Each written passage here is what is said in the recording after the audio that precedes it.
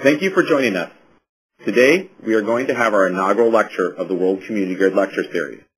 This lecture will take about 12 to 15 minutes with time available for a question and answer session. At this time, please welcome Victor Zberstis, an IBM employee who has been one of the leading members of World Community Grid since before it began in 2004. Hello.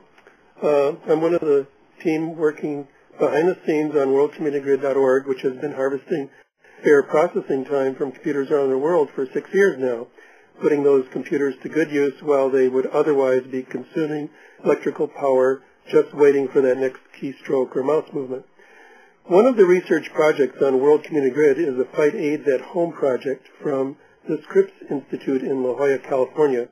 They have been running their research on World Community Grid for about 5 years now, and they've been able to greatly raise the level of their work because of the over 1/8 of a million years of processing time generously provided by members to this project.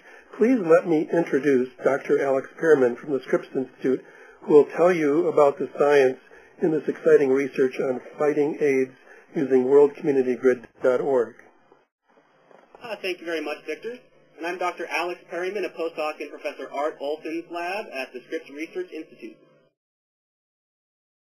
There are currently around 33 million people living with an HIV infection. Around 2 to 3 million people get a new infection each year, and around 2 million people died from AIDS in 2007.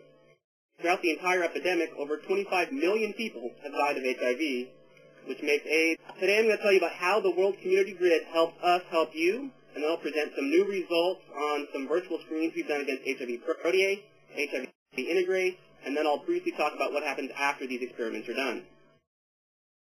The World Community Grid provides free computational resources for projects that benefit humanity. Thus far, we've received over 123,000 CPU years for the FightAIDS at Home project. To put that in perspective, humans have only existed as a species for about 35,000 to 100,000 years, and we've already got more CPU time than that in the last 5 years on the World Community Grid.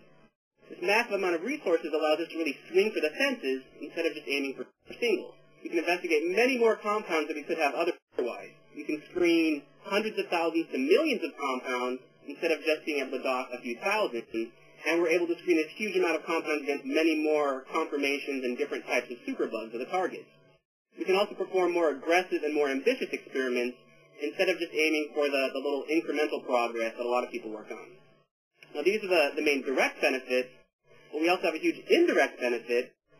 Since we've been given these terabytes of screening data, that motivated us to create new tools that are able to handle this massive amount of data. Now, these tools we share freely with other scientists, so it helps us not only accelerate our own research, but it helps thousands of other scientists accelerate their research against HIV and other diseases. On FightAIDS at Home, we auto-dock compounds to find candidates. A candidate is a potential hit or anchor. So it's the foundation for a compound that could later be made more complex and more potent to turn into a drug. But these candidates or hits are much weaker and smaller and simpler. They tend to be like micromolar binders, whereas to turn into a real drug, we need to make it 1,000 to 1,000,000 times more potent so that it's a nanomolar or picomolar binder. Now, the details of the docking calculations I can come back to later if you're interested. HIV protease is one of the key drug targets from HIV. It cuts the viral protein into the separate components so that they can fold up and do their evil deeds. When you block HIV protease, then that helps prevent the spread of the infection to other cells within that HIV patient. The most important thing is that the introduction of protease inhibitors combined with the reverse transcriptase inhibitors, the AIDS cocktail, significantly reduced the death rate associated with HIV. Before they had protease inhibitors, HIV was basically a death sentence. Now that we have the protease inhibitors combined with the other types of AIDS drugs, then patients are able to live years to sometimes decades with a decent quality of life. Although we have a lot of great drugs against HIV, the problem is the multi-drug resistant mutant superbugs appear quickly and they keep getting worse. So if you look at a study from the New England Journal of Medicine, where they looked at the strains of HIV that people were becoming infected with, you can see that from just 1995 to 2000, the frequency of strains that are able to highly resist one particular drug increased about 3 to 4 times. the frequency of strains that can resist many different drugs at the same time increased about 5 times in just those 5 years. So drug resistance is already a huge medical problem, and it keeps getting worse. On FightAIDS at home, one of the main targets that we've been screening against is HIV protease. Here you can see the exact same version of one particular target. This is the backbone, or the skeleton, basically, of the molecule, whereas here you can see all the atoms, and we're looking at the surface. Now, when we screen against HIV protease, we actually use 3 slightly different types of experiments to target 4 sites. Since HIV is a dimer composed of 2 identical halves that come together to form this enzyme, when we screen against, say, the allosteric site here, we also do a parallel experiment where we screen against the allosteric site here. Or the second allosteric site here, we then do another experiment that targets the second allosteric site here. And a lot of our experiments also target the active site, the hollow center shown here, and this is where all the current HIV protease drugs bind. Now, when these drugs bind, they stabilize this conformation with the closed structure of the flaps. When these flaps are able to open up, like before the drug or substrate gets there, then a new site is created called the I site, which I'll show you in the next slide.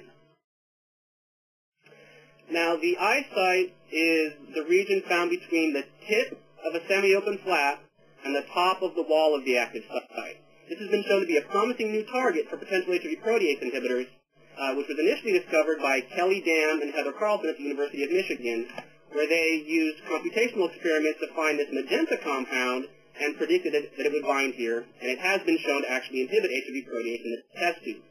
However, they don't actually have a crystal structure that tells you, that confirms exactly where and how it binds. What we've done is we did these fragment-based screens, the ones that we discovered those allosteric inhibitors about that are talked in this chemical biology and drug design paper. And in the supporting information, we talk about this 5-nitryl-indole fragment that we crystallized with the semi-open state in this I site. We then took this crystal structure, and we've been using it on FightAIDS at home in experiment 28, and then we've docked over 12,000 different compounds from the Cambridge commercial vendor against these semi-open states. And here you're looking at some of the compounds that bind well to this semi-open conformation. And here, this is the wild-type strain that's present in the U.S. and Europe. But we also screened it against semi-open conformations from the strain that's found in Africa.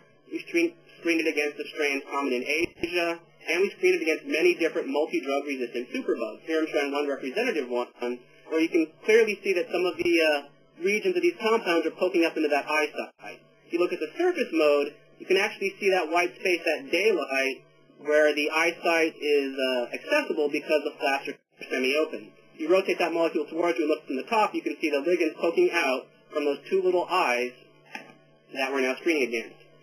Now, we screen these compounds against both the semi-open states and also the structures with the closed flaps, because we're trying to find new compounds that combine well when the flaps are closed or when they're semi-open. So the current protease drugs that bind in the active site are known to pay this massive energetic penalty to force the flaps to close. So we're trying to find new compounds that combine well to both closed and semi-open in order to hopefully not have to pay that massive energetic penalty. It's one of the ways we can try to get around the mechanism of drug resistance that we've seen. And when you're looking at these closed conformations, you can see that those I sites are no longer accessible. So we screened those 12,000 compounds against many different conformations or shapes of different superbugs and then the wild-type strains from the U.S., Europe, Africa, and Asia. We've identified 18 compounds that bind well to both the closed and the semi-open state.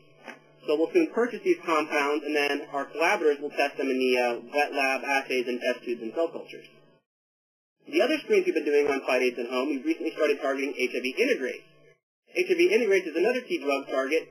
It basically cuts 2 nucleotides off the viral DNA and then attaches that viral DNA to the human DNA in 2 separate reactions, the 3' processing reaction and the strand transfer reaction.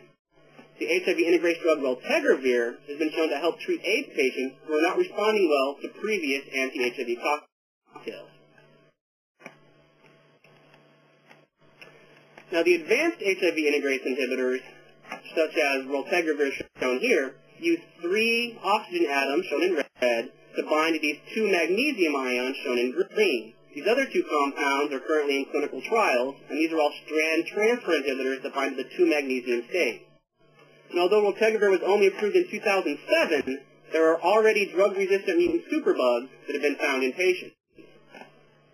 There's also, unlike HIV protease, where there is a large amount of atomic detailed structural data on where exactly the drugs bind and how they block HIV protease, for HIV integrase there is no 3D structural data available that shows exactly how raltegravir is able to bind and work. So before we could screen against HIV integrase, we had to develop new protocols that allowed us to create a more accurate model of this drug binding state. And those details are published in this Journal of Molecular Biology article. On FightAIDS at Home, we're doing 3 different types of experiments against HIV integrase. Now, in one flavor, shown over here on the right, we actually used the models of one of the most raltegravir-resistant superbugs, shown here in red, and we docked the current drug raltegravir against all those different conformations of the mutant and a wild type, and then picked the particular shape that raltegravir bound the best against, and now we're screening against these targets on FightAIDS at Home to find new strand transfer inhibitors. A riskier swing for the fences type of experiment we've been doing is experiment 33, where we're trying to find compounds that can bind underneath this loop near the active site and lock it into the inactive state. So those would be potential allosteric inhibitors, which would be a breakthrough new class against HIV if we can find some that actually work. In these experiments, we're also targeting the 1-magnesium model to try to find compounds that can bind to 1-magnesium and prevent the 2nd magnesium in the DNA from getting there. And that's what we're doing in experiment 33. So in experiment 33, we've now identified 12 potential 3' processing inhibitors from the Azanex library of compounds that are able to bind to the 1-magnesium model and hopefully prevent that 2nd magnesium from getting there. And we've identified one compound that can bind underneath this loop and be a potential allosteric inhibitor. So these compounds have now been purchased and are being tested by our collaborators in Professor John Elder's lab. Thus far, we've screened almost 700,000 compounds against many different shapes of HIV integrase on World Community Grid. We've analyzed the first 1,000 results in detail, and 12 of these compounds are predicted to have some good activity against integrase.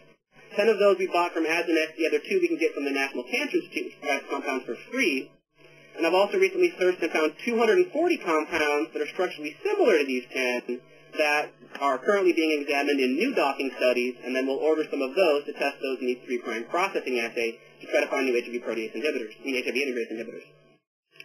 So after we do these experiments, our part is down here under the Olson and structure and modeling, where we try to find these hits. Then we pass off the compounds to the Torvit and Elder labs who actually do the wet lab assays. If that's shown to actually work in the wet lab assays and be a real inhibitor, then those compounds are given to Dave Stout lab, where they try to find the atomic 3-dimensional structure. Then we use that structure with the medicinal chemist to try to turn that weakly binding hit into a much more potent lead or drug. We have to make it 1,000 to 1,000,000 times more potent. This is a process that takes many years at each step and a lot of persistence, but we definitely have some promising new results. So we need to thank Art Olson's lab, who I work in, Stefano Forley, who's a key member of the FightAIDS at Home team, all of our wet lab collaborators listed here, IBM and the World Community Grid team listed here. Special thanks to the World Community Grid volunteers like you, and if you're not yet one of the volunteers, you can join us at http://worldcommunitygrid.org, or you can go to fightaids@home.scripps.edu and follow the link to worldcommunitygrid.org. I also need to thank the NIH and some of the stimulus funds for paying for our salaries and for allowing me to keep my job and keep doing this research. Thank you very much, and now turn my time over to Victor and welcome your questions. Well, thank you, Alex, for a very informative talk about the FightAIDS at Home project running on World Community Grid and increasing our awareness of how we are helping on World AIDS Day. I hope those listening will all contribute their spare computing power and join worldcommunitygrid.org and help out with this project as well as others.